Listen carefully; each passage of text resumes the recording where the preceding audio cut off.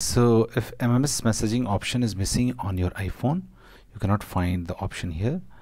So the basic fix which you can try is saying one of your friend that please send me an MMS message. Okay, so what he will do, he will try to text you an image, any MMS message, an image or audio, something like that, to your number, this number. Okay, and then come back again to setting and messages and see whether this issue is the option is there or not. Okay, so this is the first fix. The second fix is what you do, you have to just open settings. Okay, and in the settings you have to go to general, tap on general. Okay, now just scroll down.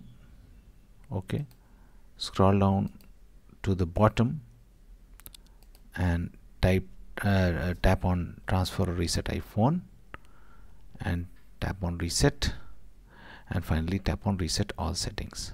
Okay, it will take some time. Okay, reset all settings. Okay, and your phone will be reset, and after that try again and your problem will be fixed. So that's it guys. Please do like the video to support us, and thanks for watching the Geek Page.